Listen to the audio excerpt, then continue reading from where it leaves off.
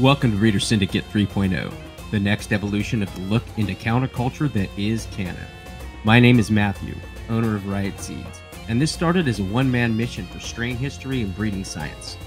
Over time, it's evolved into something bigger, better, and more of a team effort. We will be joined by members of the Canilluminati and other friends throughout the seasons to hear their takes on grow techniques, breeding science, strain history, and more. Our mission is to combat the narrative that corporate cannabis and seed posers are obfuscating for their own financial benefit. Welcome to the underground. We are the Syndicate. All right. Hello, everyone. Welcome. I'm Matt. Today I'm here with Stacy J, aka Muir, as he was known on the forums. I've been chasing you down for a long time. You're a very well-respected member of our community, and it's an honor to have you on. I don't know. Have you done other interviews yet? I did an interview with my buddy Chip Baker and the Real Dirt Baker. Yeah, did that a couple times, but that's it. I'm more of a stand at the back of the room kind of guy. I know you need to be at the front, man, because you have a lot of history and a lot of answers and a lot of stuff I'd like to dig out of you. So first and foremost, we usually dive into the easy stuff, which is what was your earliest intro to weed as far as just smoking, your first intro to seeing this plant that is cannabis? Well, I grew up around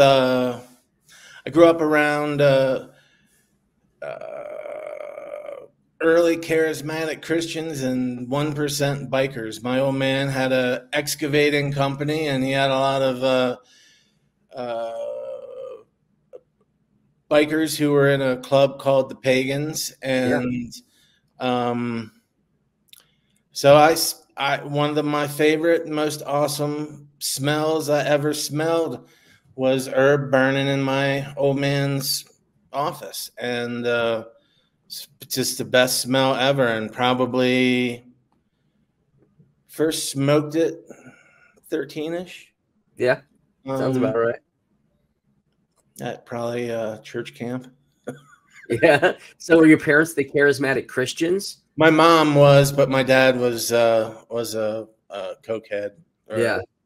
Or a raving coke addict more than a cokehead. Charismatic cokehead. Evangelical cokehead. Yeah, I had one of those too.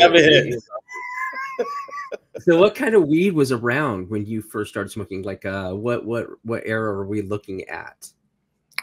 Well, when I was 16, and that's when I became enthusiastic. Yeah. You know, you get out from under your parents' wing. It's easy. You got your car. You can go get some herb. And so I wouldn't say that everything that you would have seen in the old High Times, Trans High market quotation. There was a variety of imports. If you were a little bit older than me, you would be much more savvy. You know, I was, 16 and getting whatever it was that the older guys were selling. But you had everything from Jamaican to Colombian to I think the first QP I bought was Acapulco Gold, and it was down on the DC line because I grew up in the DC suburbs of Maryland. Yeah. And the DC line area was a traditional illegal sales area, and where we could always buy underage booze or what have you, and that was real golden pot. There was some Thai weed. Never saw any Thai stick, and then it just became pretty much Mexi. And then became Mexi and kind bud. So there was two kinds of pot. There was, commercial, and most of the commercial that was getting to me in the DC area, which I sold, brickweed and grew my own pot. That stuff was ironically coming via Colorado Springs and Boulder. Oh wow! So college kid network. Were you just popping seeds that you had from your stash when you first started growing? I first popped seeds when I was 17, right before I went into Army Reserves on a bet. Oh no. And yeah, and the seeds weren't there when I got, or the plants weren't there when I came back. Did they get harvested? Did they I get have grown no to idea. fruition? No idea. It wasn't me. But clones, back then when I started to grow, I think it would have been the thing that I have in my mind as a timestamp of that era of beginning was it was the Grateful Dead version of the Warlock shows in Hampton. And I'm not a Okay. big Dead show, but that's like, okay, this is when I started growing. So this is about 89. And clones they were really hard to get, and seeds were really hard to get. And I knew some people in Virginia, and they grew like mass super skunk. Mm-hmm. Probably the first real seeds that I popped that were not, throwaway Mexi seeds would have been a hash haze cross. And Okay. ironically, again, those seeds had an origin. They were made in Eagle, Colorado. And this old grower that I knew went on a road trip and he brought these seeds back, and we had a shit ton of them. We grew that pot a lot. And it's still what I consider kind bud. It's still that imprinted profile that knows that, I don't know, it's like good ganja when it wasn't good ganja. I mean, there wasn't a lot of good Yeah, ganja. yeah. Was it long flowering since it was a haze hybrid? No, we didn't flower shit long. Yeah, didn't have a chance to flower it fucking long, right? No, no, that is definitely, we learned along the way. Yeah. But it was typical. It wasn't it wasn't some long flowering thing. So this is all while you're in DC and Maryland. It kind of just like it's weird to me because I think about DC and like the risks involved with that being some kind of extra federal territory. Well, ironically, in the early 90s, I believe it would have been during the Clinton administration, that someone in DC and DuPont Circle Mm-hmm. called the White House and threatened the president. And he had plants growing and he was tripping balls. And I believe that was the first cultivation arrest in Washington, D.C. But Maryland was scary and Virginia was really scary. The grocery store that we went to was called Home Harvest, and he was from the prankster school of thought, the yippie, early normal organizer, and he always put his grocery stores right next to the bong and dildo stores. So That's awesome. yeah, I mean, it was a great strategy. It worked for him for a long All time. in one. Go get Yeah. your bongs, go get your dildos, you're set.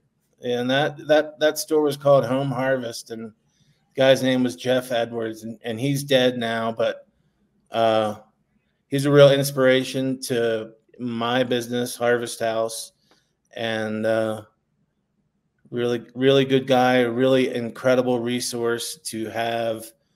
You've got to remember that this is the just post Operation Green Merchant era, and Yeah.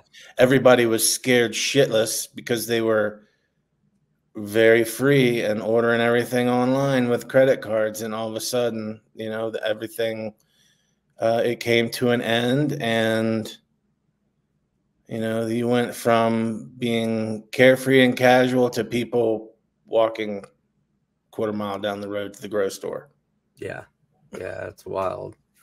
So at what point did you shoot out to Colorado? Or is there anything we should cover before then that you can think of? Well, I did 10 months in Santa Venetia, outside of Santa Fe. Okay. Um, not too. I mean, first time I ever paid $55 for an eighth. That was shocking to me. I bet, dude. But that was like 94, and Yeah. yeah, that was definitely not the high point of my growing career. Moved back to Maryland, but ended up in Colorado from briefly in 97, and then full time, never leaving again in 98. What And moved you out there? everybody that I knew in Maryland who didn't move to the Bay Area, California, Northern California, Yeah. ended up moving to Nederland, Colorado. So I had a really huge, not huge, but I had a bunch of friends here, and it's got a really big musical history. It's a kind of a hippie enclave, kind of the way like Laurel Canyon or Yeah. similar places where band members in the 70s congregated. You had the Caribou Ranch recording studio just outside of town that tons of music was recorded at. It's a big drug town, music town. In the 90s, it was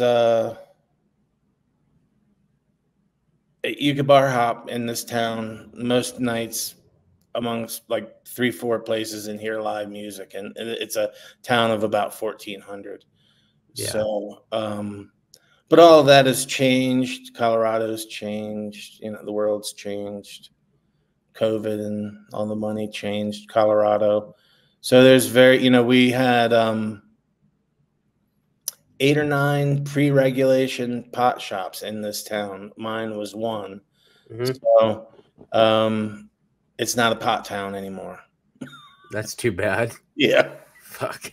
Yeah, it's not a pot town anymore. So when you got to Colorado, what kind of strains were kicking around Colorado that you remember first encountering? The ones I brought. Right. So what were you bringing over there? I had just gone to Mark Emery's and bought $4,000 worth of seed. Oh man, spent $4,000 with him. Yeah. Jesus. Especially during Got that night. me. Yeah. We all got it sometime. I'll tell you the seed story, so Sure. or the strip search story. Yeah, this is the one I want to hear. So, Mark had that magazine that was basically a format for his catalog, but Yeah. the first, I don't know, 8 pages of the damn thing. And in it, I mean, it was like, fuck, oh my God, look at this. It was, I want this, I want this, I want this, Absolutely. I want this. And, it was a mix of really expensive Dutch seed, and that was in reality probably not authentic. Yeah. And tons of BC strains that I wish still had, access or even memory of. Yeah. So I go in, here I am, I'm young, hadn't really traveled too much. And, it's Hastings area was, Junkieville back then. And it was, no, it was a kind of city I was not exposed to. Yeah. Meet Mark, go do the deal.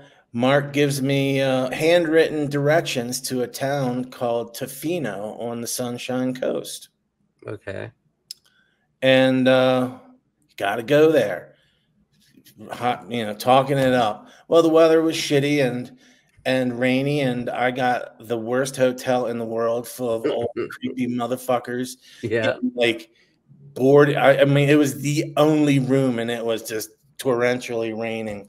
So I'm not I'm not a receipt saver, but I just happened to have the receipt for that night, and I come to meet one of the people that sells seeds to Mark from Europe, and man, we hit it off. We're gonna go into business, do all this. I've got all this business plans and stuff in my notebook, and he's like, "Well, what are you doing with your seeds?" I said, "Well, I'm just gonna bring them home." Mark said, "Nobody's ever been interdicted." Yeah. And he's like, "Oh no, you can't do that. You got to send them back to yourself." So I delay my flight, and mail them back. Meet the guy the next morning on the street, smoke a couple, 3 joints, jump in the cab, and I feel in my pocket the big of the day pink Federal Express receipt. Yeah.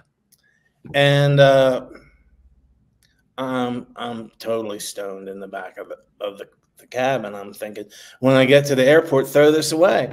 And I have this little nervous habit of folding shit up and then rolling it up. And I do the same thing. Yeah. I think a potish is one of the names for the little nervous things that you do. And yeah. So I jump out of the cab, I throw this thing in my pocket, and I walk into the BC airport, and there's dogs at the door, and they sit down as I walk by them, and they're like, "You go right over there." And I'm like, "Holy fuck, there's U.S. Customs in the BC airport." No, I mean, I had no idea. It was like driving across California line with, 300 clones in a cooler and not realizing there's an agricultural checkpoint. Yeah, right. Nobody told me this. So there's there I am. The DEA or the customs and immigration has got me against the unworking conveyor belt with my backpack all exploded all over the place, and looking at all of my seed packages that I'm going to take and put back in my, when I get back to America, along with, several dozen packs of rolling papers you couldn't get in the U.S. and my written down business plans that I'm going to do with this guy. No. So this little old lady who is a supervisor, I'm trying to be nice to her, and the other dude comes over, and he's bad cop with me, and they're off fucking with somebody else, and I'm standing there with my ass to the conveyor belt, and I feel that fucking receipt in my pocket. I'm like, this is the only thing between like me and 100% good. And so I'm watching, and I eat the receipt because it's all yeah. And they see me and they scream, he's eating it, and they come from everywhere. Oh no. They swarm me, take me into an examination room while this DE or the customs guy starts talking about, do I have a sign on my house that says what I do, or how long you've been doing. They know all kinds of like cop mind fuck shit. Yeah. And they couldn't strip search me because I was on Canadian territory, so they had to go get a Mountie to strip search me. Ooh. Well, I have this handwritten directions to Tofino. Well, during this period of time, the Hells Angels, I believe, and other biker groups were kind of at war and intimidating growers and making deals. And there was long and short of it, there was a pot industry related murder that occurred in Tofino on the night that I stayed in that shitty hotel and had the receipt. So until I presented that receipt, they were concerned about me being involved with that murder. So it was just a totally crazy, weird thing. And I made it home, and they never came to my house. How deep was the strip search? I bent over. I didn't stick anything up my ass, but that's what we all wanted to know. No, it was just just external. Yeah, just a little peep show. Fortunately, it wasn't the Americans. Yeah, right. They go deep. They go deep with it. Yeah. Okay. So yeah, those were great seeds, but you know, in hindsight, I'm pretty sure the Dutch stuff wasn't real. And, you know, the guy's a scoundrel. So did the seeds? Did you actually ever end up getting the seeds that you had sent, or was Oh it? yeah, yeah. I grew them for years. Yeah, I grew all sorts of stuff. Do you remember what kind of strains you were trying to grab at the time, specifically? Any of them? Well, you know, it was, you know, Cincy was the dominant thing back then, and I think that I think for the most part, except for maybe Maple Leaf Indica, I think out of all, that was the only thing from Cincy that ended up like sticking around for a while. I grew. Oh no! I'm thinking of a different seed buying. That was the Amsterdam trip. So in the early days, there was a guy named Mike Parks who had a company called Weed Seed. Okay. And Weed Seed was a British company that went to Holland and bought seeds and mailed them from England in fake Lady Di memorabilia. And I went over there with him and met like Simon and Sagamartha. Yeah. I'm having a brain cramp on his name. Tony. Yeah. Tony. I actually met him when he was on this side.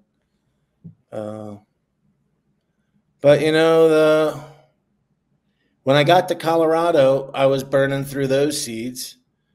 And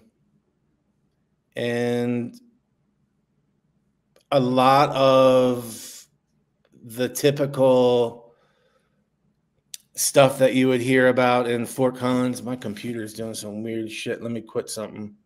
All right. Yeah, the Colorado strains, burning through the seeds.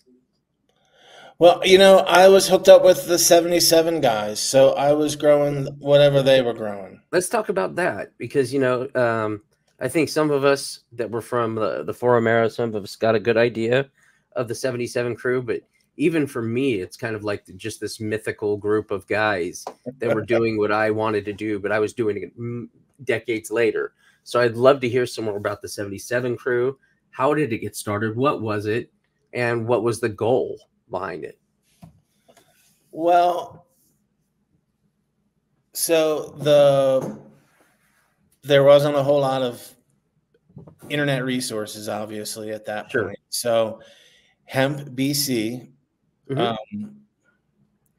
had an HTML website that was completely basic, and I was not computer savvy at all during that period of time. But all of a sudden, you could make usernames and you could make these little back rooms. Yeah. And, you know, like how I got my name was I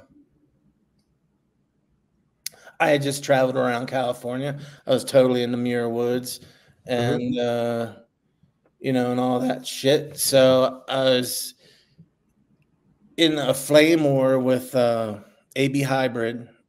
Yeah.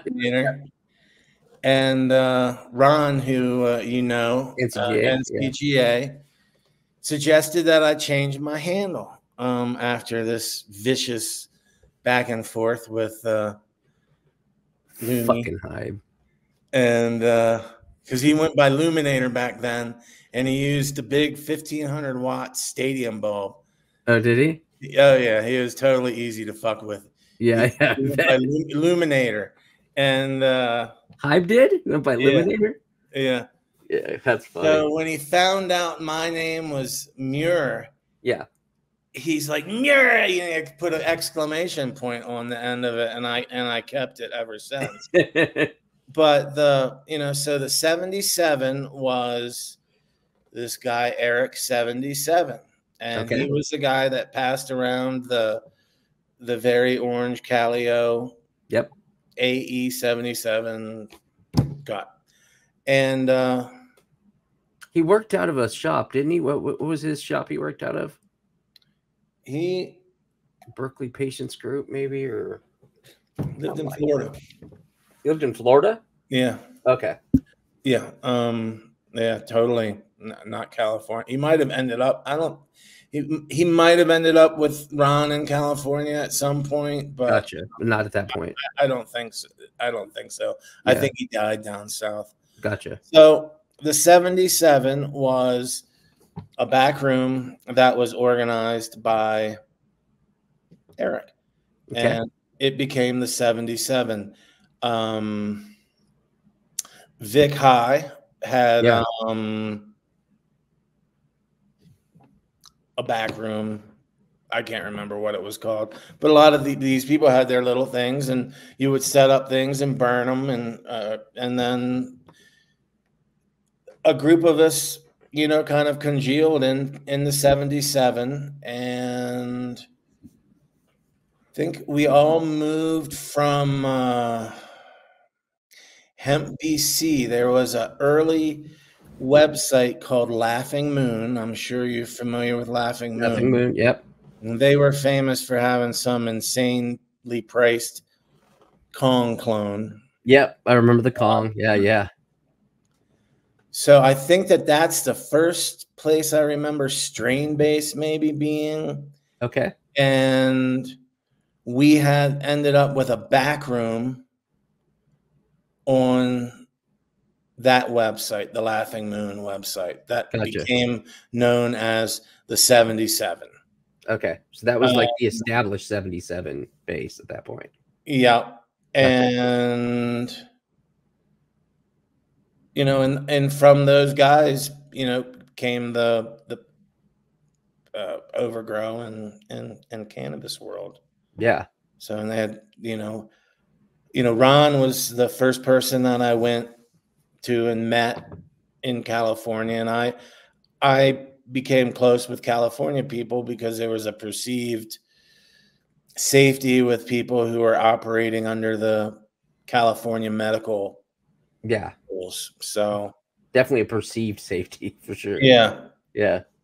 So was the 77 crew, was it essentially a way to move clones across the nation to trade, or was it just dudes just hanging out and chilling? No, it's just a bunch of dorks, honestly. You had I was never into it, but the MIRC or whatever. Internet relay chat. Yeah, and a lot of I was one of those dorks. What's that? I was one of those dorks. I bet. Yeah, for punk rock though. Yeah. But a lot of those guys had a weird way about them. Sure. You're wondering what other weird shit they're lurking around on. What other channels they're on when you're not seeing. I always looked at those guys a little odd, but a little sus. It's really wild to see, really well-known names who, started out not knowing shit and, just as weird little dorks on cannabis websites. Right. I bet. So, but the 77, there was a time where those guys really took that shit seriously and wouldn't, even type out the 77. They'd put asterisks in it or. Oh my goodness.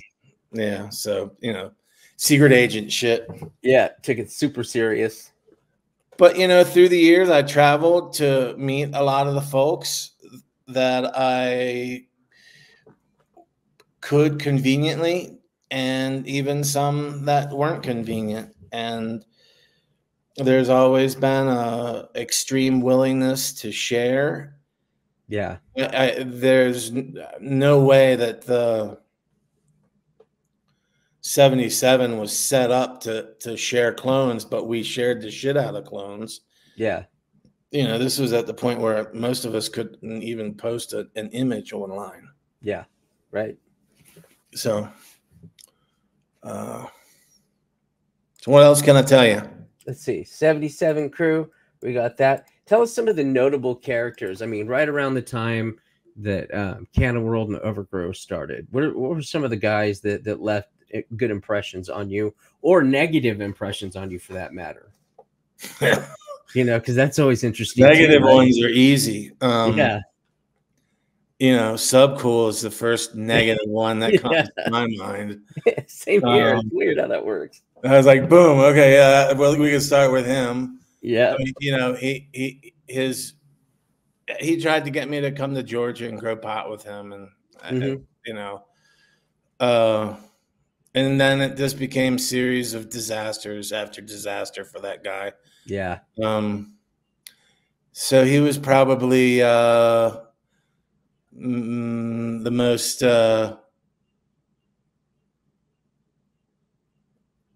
negatively notable. You know, I think people like Ron NCGA is really you know, with his events and the stuff that he did to support other people in their endeavors. And you know, I think Ron used to have what do you call, I think Chip and I would call it the old guy rescue program. I can't remember exactly how we called it, but he would you know, he would take these guys from other parts of the country and help them get a foothold in his area. And it was cool to watch him do his thing. You know, yeah, he definitely helped me too. Same way. Yeah, I mean, awesome, amazing guy, whole another generation. You know, and for me, a lot of these guys were older than me. Yeah. So when I got into this, you know, circle, I was really a younger one of the circle. Yeah. You know, there's a lot less of them. You know, a lot of them came and, you know, I don't know. Did you ever meet Scoosh or hear of Scoosh? Scoosh, I've heard of him. Never met him. Yeah. Yeah. I think he was one of the people involved with like the server for Overgrow. And, but yeah, so, you know, Colorado ended up getting a lot of genetics through my connections, you know, like the, you know, Nebu's Cherry Lime is one that I gave flat of hundreds away. And, you know, Cherry Lime Ricky, right? Cherry Lime Ricky. And he, in that batch, there was a strawberry something and Jacqueline Orange, Jackie O. Jackie O. That's right. That was from that era. Yeah. But did he get your sour from you too? I don't know if he got the sour from me or not. I sent a grip of those west with Ron one year on his yearly trip. Gotcha. Well, that makes sense then. Yeah. And that would have been around 99, 2000-ish. Where did you because a lot of people don't know, like CSI, he attributes his sour coming around via you. So where did you acquire the sour at? How did you run into it early on? So I had this dude who was my running partner at the time. He was half Pakistani and half white kid from New Jersey. No, from the Bronx. Yeah. And he knew a bunch of deadheads in Crested Butte who had this cut-in called Sour Diesel, and it was getting stupid money, like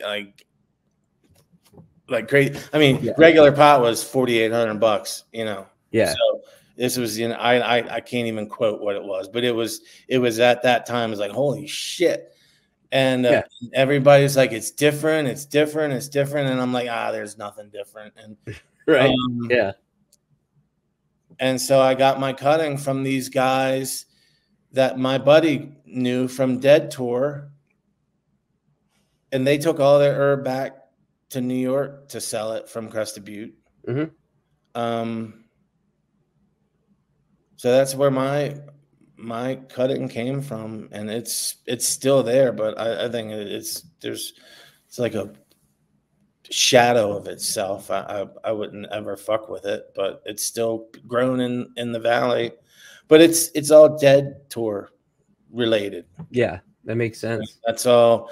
That's how it got around. So you mentioned you weren't like much of a Dead guy. What kind of stuff are you into? I mean, I like the Dead. I like the Dead. I like to say that I came for the drugs and stayed for the music.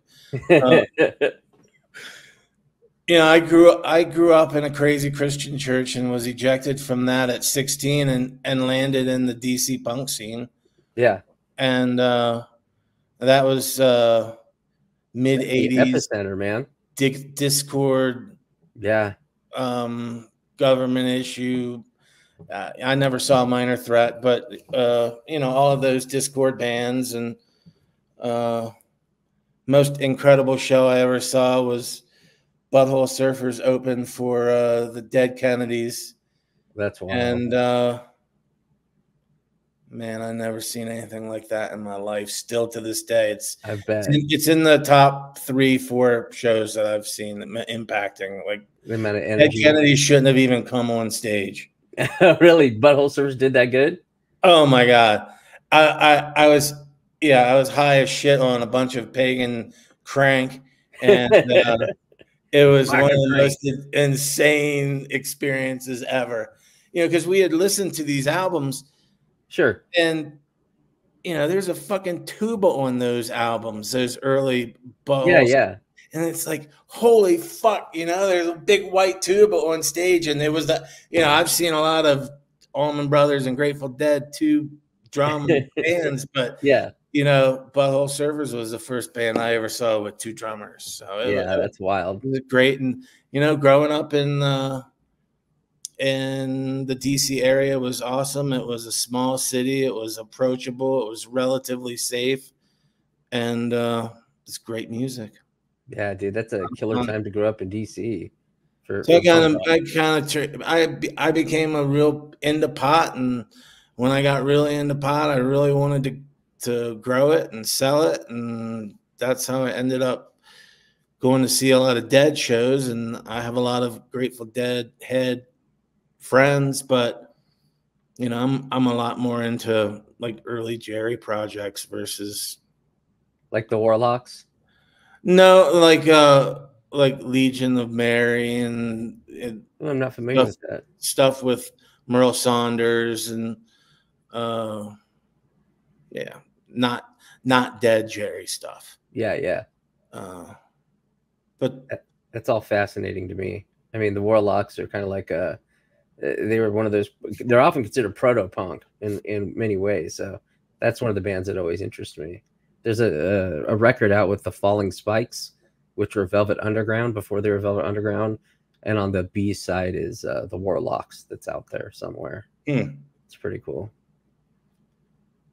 Yeah, music nerd history. There you go. What do you know about the DHK crew? Were you ever involved with any of that? No. Unrelated.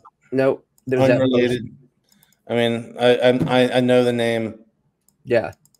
Who was in it? Fuck if I know. Reach was probably in that, if I remember correctly. Yeah. Not me.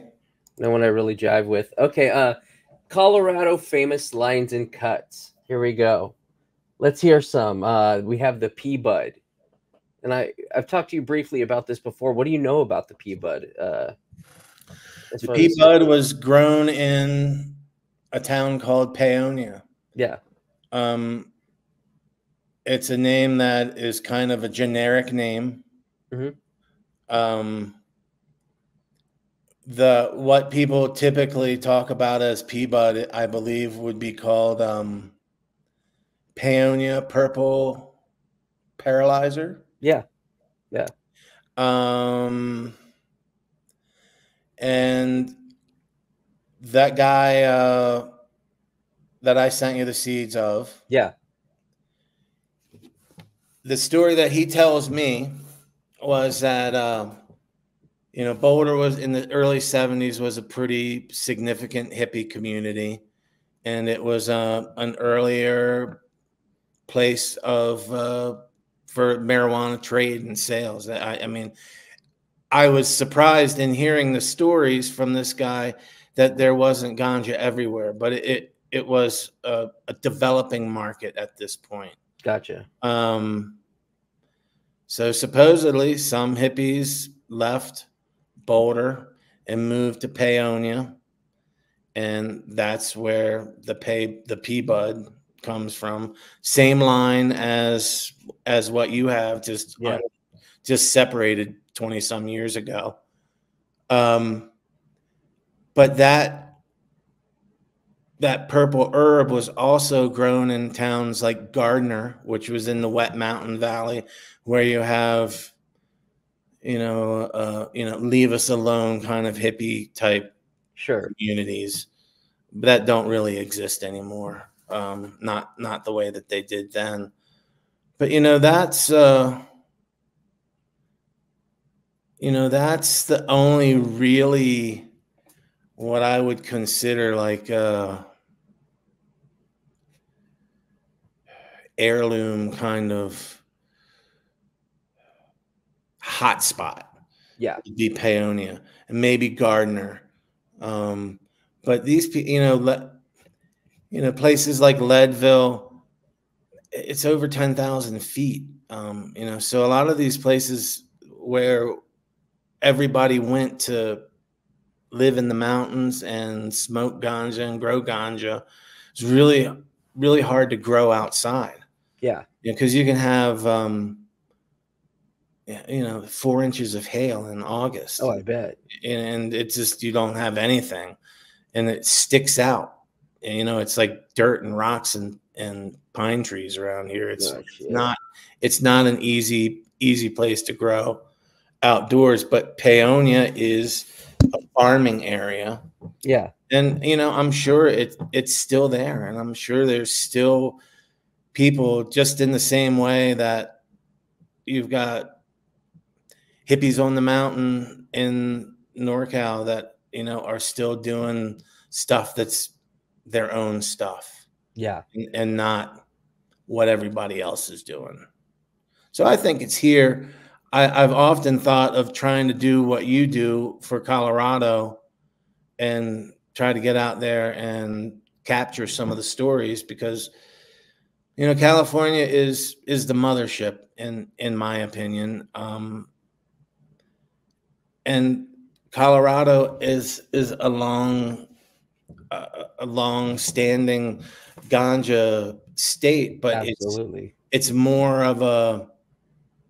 I mean, long before Denver became the center of ganja in Colorado, it was Nederland, it was Leadville, it was Durango. It was not Denver. It was everywhere but Denver. That's not where, until people started blowing up shitty warehouses. Right. That was ganja was not, Denver's not a ganja town. That was like 2016. It became the ganja center. Would you say around the time of the legalization, the first cannabis cup type shit?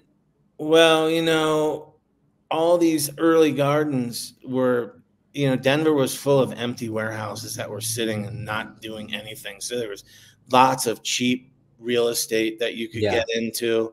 Nobody had any experience. I actually ended up in one of these early warehouses. Nobody had designed HVAC systems for it yet. Yeah. Nobody could grow pot without powdery mildew in those environments. And the herb was so horrible that it's responsible for the concentrate boom.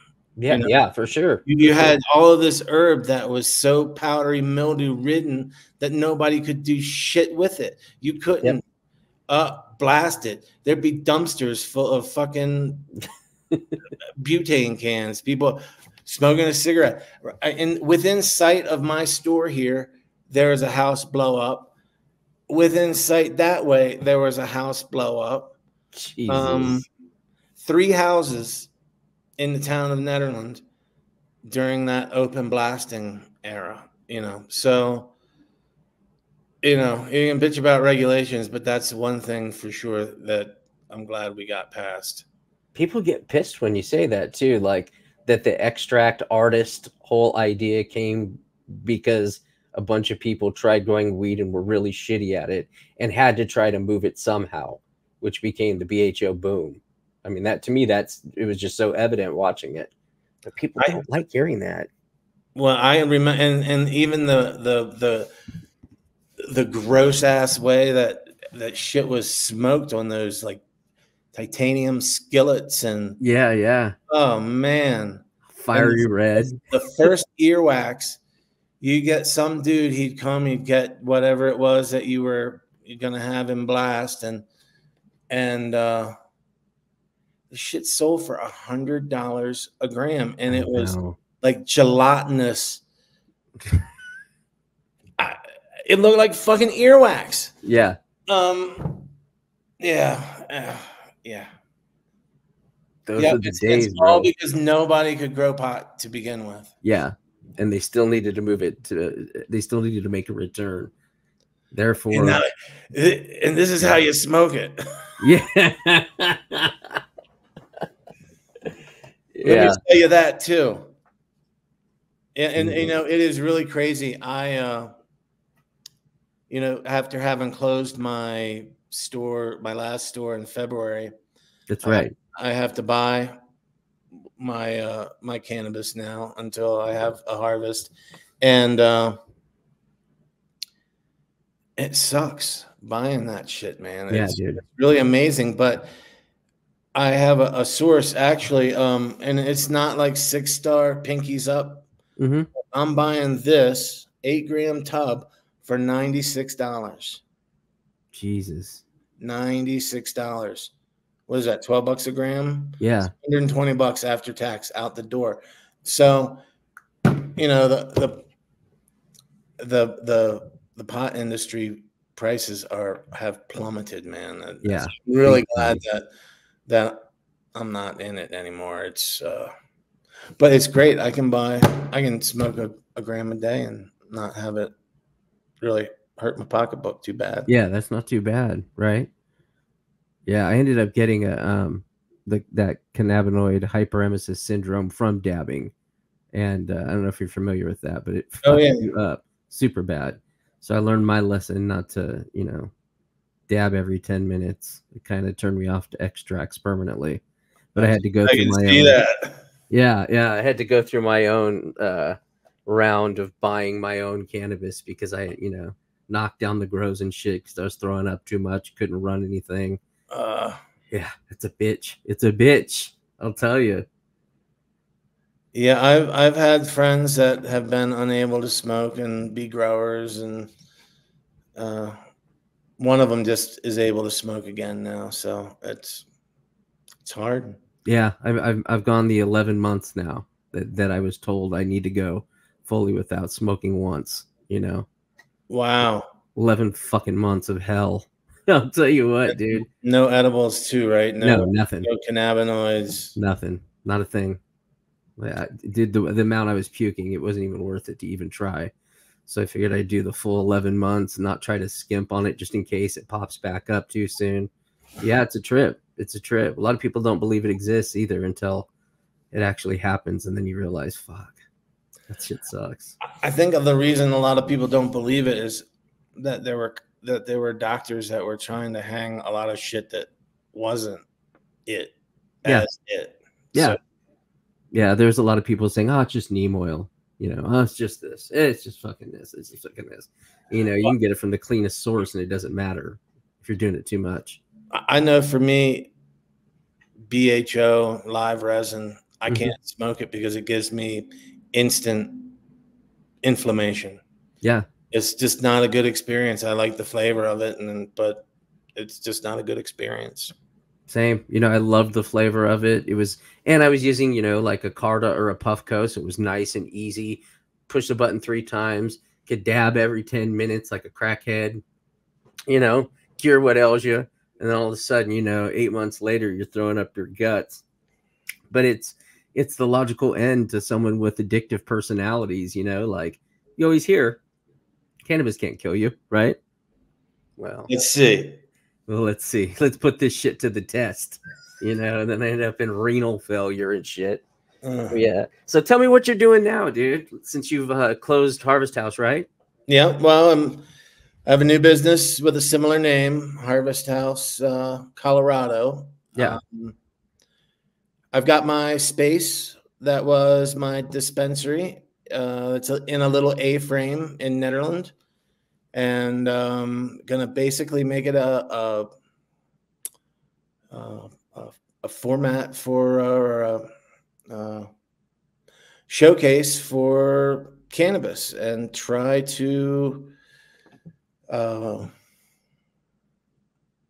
recruit new home growers, make it the anti-pot store. I love that.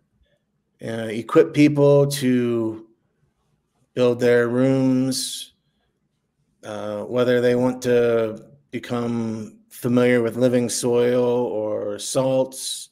Mm-hmm.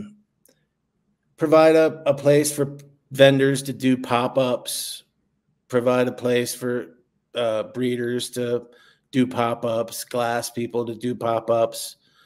Try to run a really cannabis culture themed session on Saturdays. Once I get that going, try to find someone who is interested enough in plant medicine and psychedelics that are kosher in Colorado to use the space on Sundays to give some education and, you know, maybe share techniques. I'm not into mushrooms and dealing with tripping people, so it's not something that I really have an interest in, but I think that there's a need for education, and I have a spot. So, but we're going to do the Saturdays starting mid-September. And the other thing that I'm doing is I have a hemp license where I am doing a clone company. Yeah. And providing clones, walk in, or deliver them, or ship them. So yeah, I mean that's a very successful way to do business right now. Even from the seed market, I've seen that a lot of seed guys are just moving over just to clones. So I'm very interested to see how that goes for you. I think it'll be successful, especially with what you got going on with the education and everything else you're doing. Well, I think it makes it a lot more fun if you can choose what you want to grow, and you don't just have the option of growing whatever it is that you can get. Yeah. And, you know, you have a lot of access these days, but there's still a lot of people who feel like they have to gatekeep. Yeah. And you know, I'm not one person that jives with, you know, something that came through my hands, and it's, you know, it's got some like part of me to it. Like, and you know, I've never understood the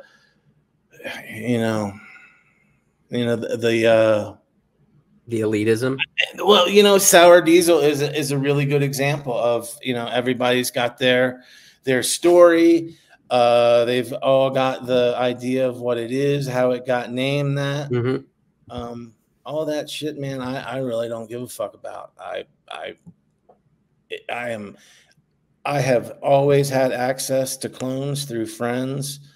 I'm not a clone hoarder. I've never been a person who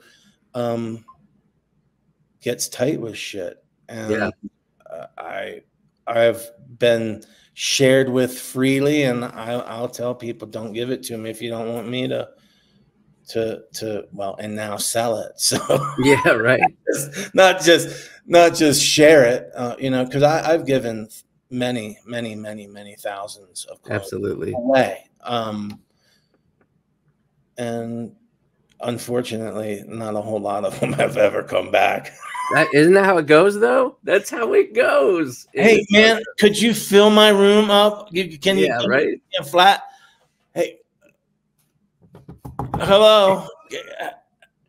Could I get a jar or like something? Hey, could I get that clone back? I'll give you a snip. Sorry. Hey, what? You know, CSI gave me great advice a long time ago, and he said, never attach yourself to one clone. He said, for many reasons, because the second you let it go, it's no longer yours. And if you've attached your name and built a reputation with it, what are you going to be left with? Always be working towards something else and keep moving, because that's the best way to do it. Don't feel like you've got to lock shit down. Don't attach your ego to it. And, you know, like it sounds easy.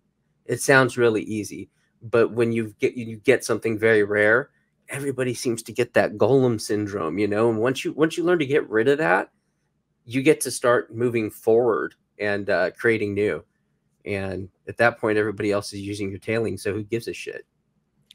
I mean, there's not much out there that's worth much more than anything else, you know, right?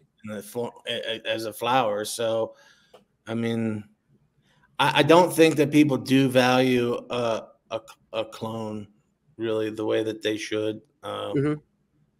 You know, it's a lot of work to make a selection, and yeah, it should be. But a lot of these clones were selected, you know, two seeds popped in a 2x4 closet and just called elite, and that's a fact. Yeah, yeah, man. So let's see, what else do we got? I want to hear your take, since you've been on both ends of the spectrum. Legal versus the traditional market. What were some of the pros of the legal market versus some of the pros of traditional, and what do you think will win out in the end for guys like us? Well, I think that there's the way we started is not the way it is now. You know, I was an unregulated shop. I was operating under medical marijuana rules, which were kind of bullshit. And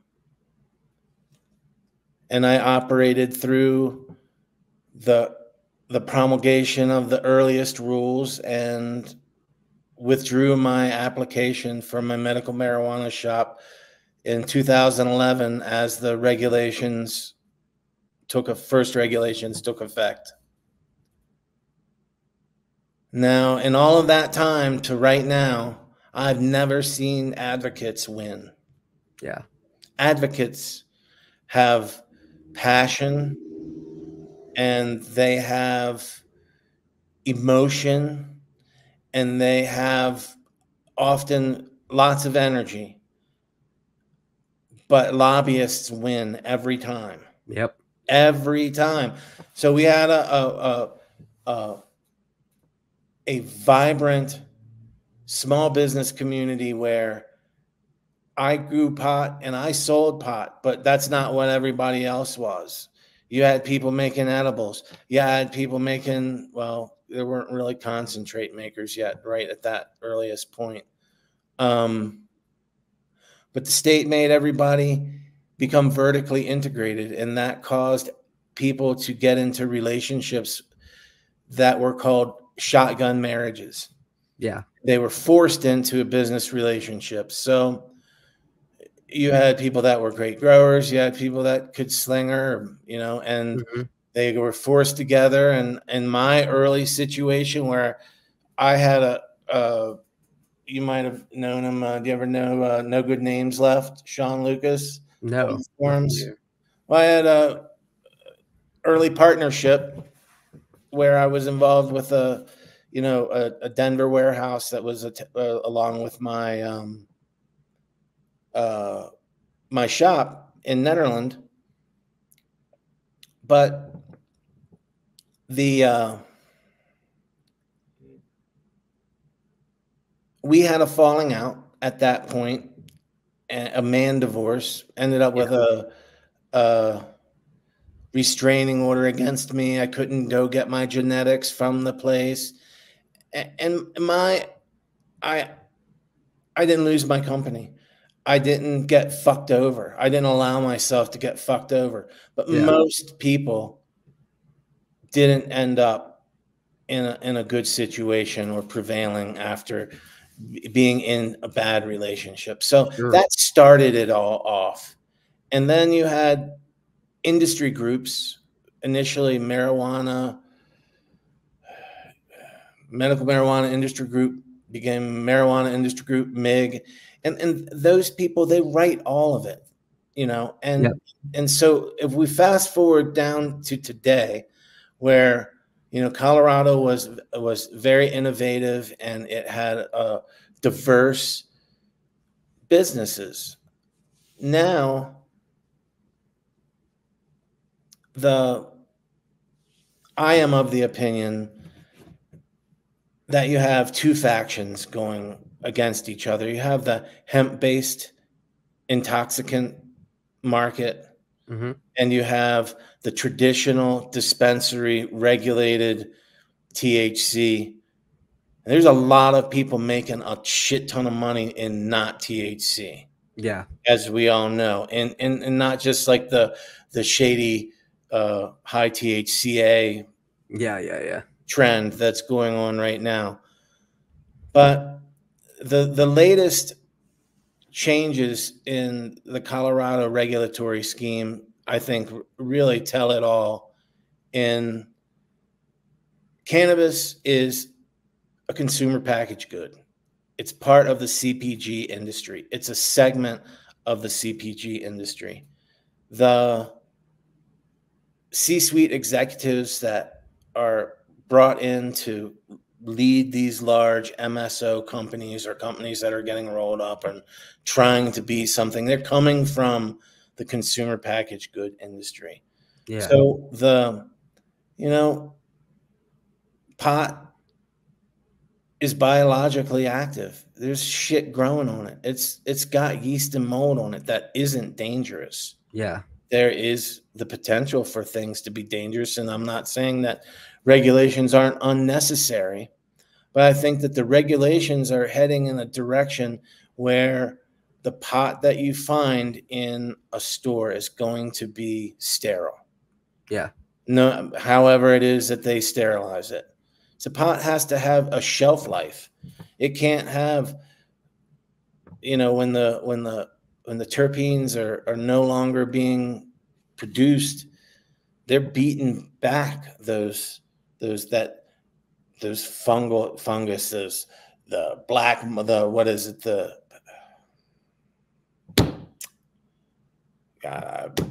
They're just doing the hydrogen peroxide dip for the most part on a lot of this stuff, aren't they? They're irradiating it. They are all sorts of shit. So in large companies, they irradiate it before it ever gets packaged. So now in Colorado, before you were not allowed to sell prepared food like potato chips and drinks in your store that didn't have THC in them. And you can't have hemp-derived THC in them either. So now the new rules allow for you to get as much as 20% of your revenue from selling popcorn and potato chips and shit. So it's in a full move towards a convenience store model in Colorado. In my opinion, that's the direction that it's going in. And I would anticipate it going that way across the country, wherever those CPG companies can get the rules tweaked for them. Yeah. And I think that the end result is going to be that we'll be able to buy pretty much pot across the country, and at some point, maybe there'll be exclusions, but and some states won't drive ever. I don't know. But you go to some shithole market in Nebraska, you can buy a tomato in the wintertime. You go to New Mexico or California or Florida, you can buy a tomato. The type of tomato that you will be able to buy is dependent upon how it can be transported and look when it gets to where you're going to buy it. Yep. Even if you're buying an heirloom tomato at Whole Foods, there's only certain tomatoes that can be transported that are heirloom. They turn to mush. Yeah. So I think that there's going to be store weed, and then I think there's going to be good weed. You know, I think there's going to be plenty of pot, plenty of cheap pot. I mean, fuck, I hear about people spraying it colors and coating it with THCA now. I mean, Jesus. Yeah, I believe it. Fuck. Believe it. I mean, have you heard about that stuff? Yeah. Like, it's got terps fucking sprayed on it and extra isolate, I guess. Yeah. Yeah.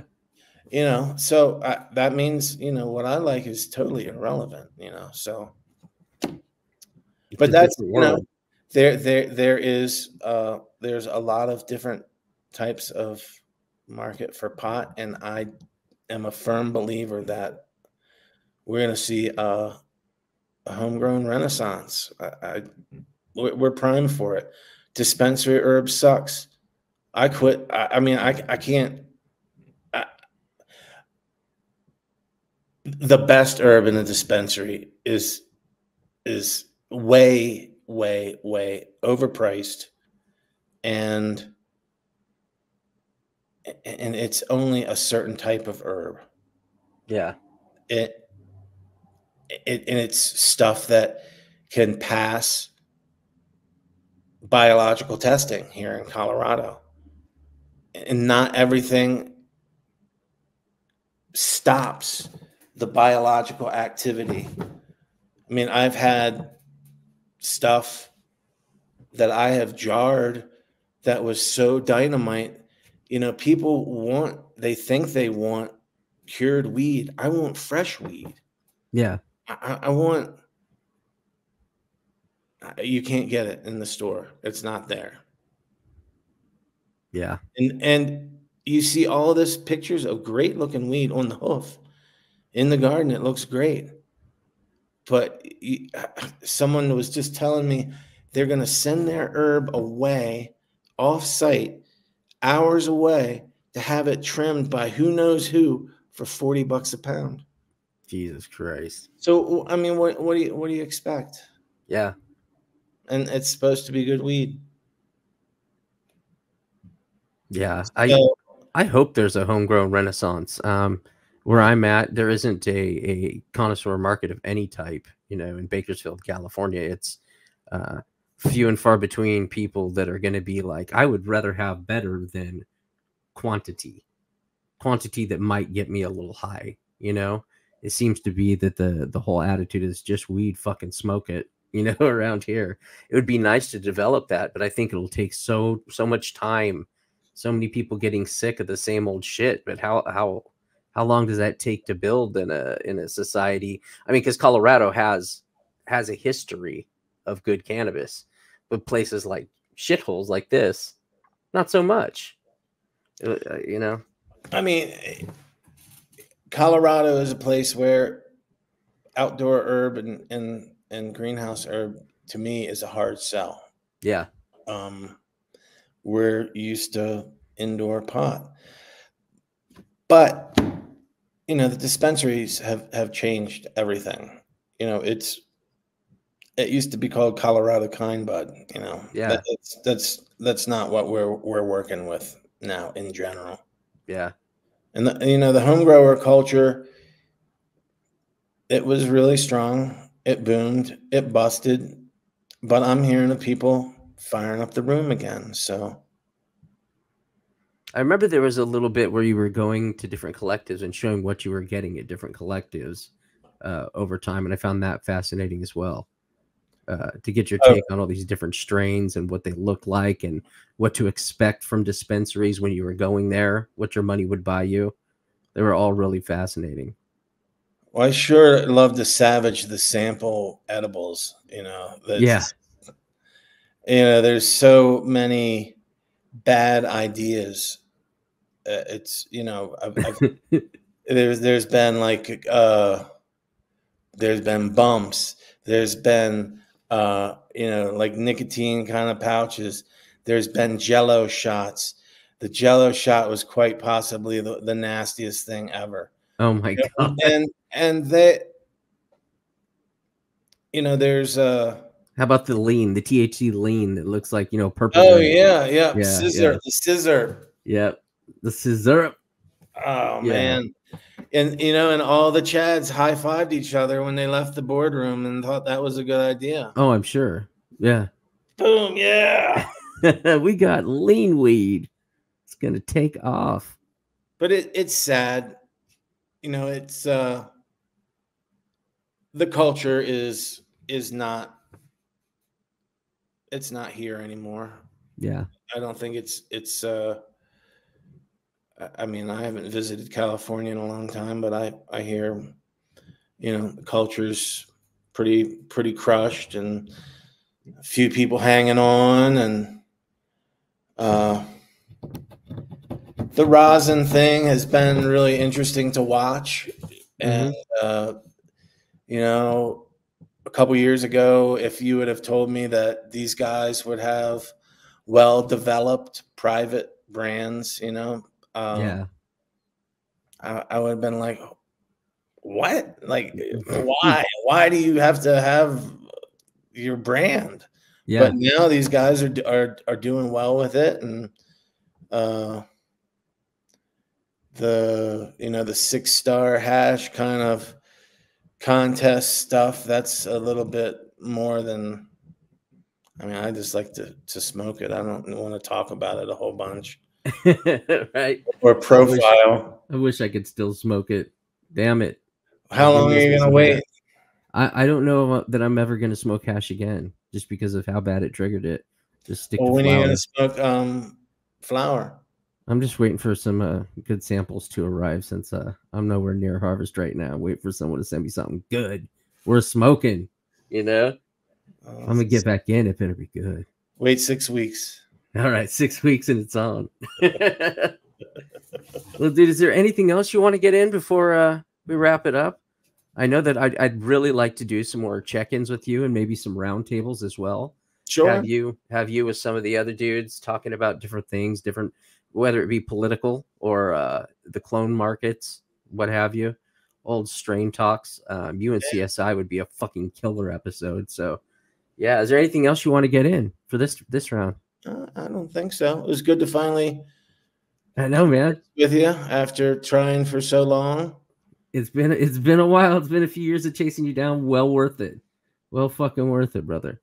But anybody who is looking for vigorous and healthy clones in Colorado that you can actually look at before you pay for them.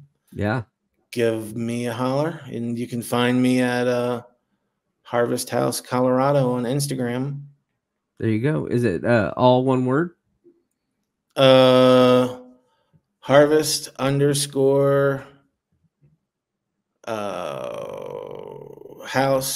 _ Colorado. Perfect. Yep. All right. And I'll put it in the description as well. Killer, man. And dude, it's an absolute pleasure having you. It's an honor. And we'll be talking again soon. All right, dude. Have a good night. You too, brother. Thank you for your time. Thanks. Sure thing. Want to sit at the table with the syndicate? Check out our Patreon and our link tree or description below. Our merch site is officially live. We have all sorts of shirts, hoodies, and goodies to sort you out, and shipping is super fast, and most importantly, the quality is top notch. I've been saving old designs for years for this purpose, so please check it out, syndicategear.com. We also have an underground syndicate Discord where we get together and solve old strain history together daily. It's an amazing community of learning away from IG, and it's an amazing resource for old catalogs and knowledge. We hope you join our union of breeders and growers. Come check it out.